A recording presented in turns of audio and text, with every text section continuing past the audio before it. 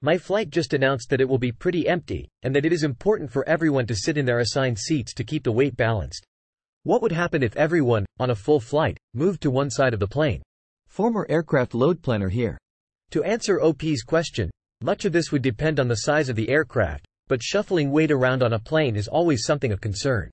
Moving from one side of the aircraft to the other wouldn't have nearly as much an effect as moving everyone from the front or to the rear. Think about the shape of a plane as a big lever with the fulcrum running sideways through the wings, also down the middle of the plane.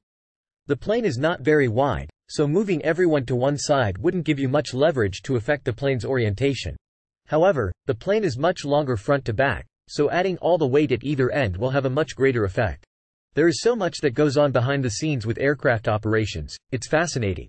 And while it's not for the faint of heart, if you want a dramatic example, read about the crash of National Air Cargo Flight 102 in Afghanistan.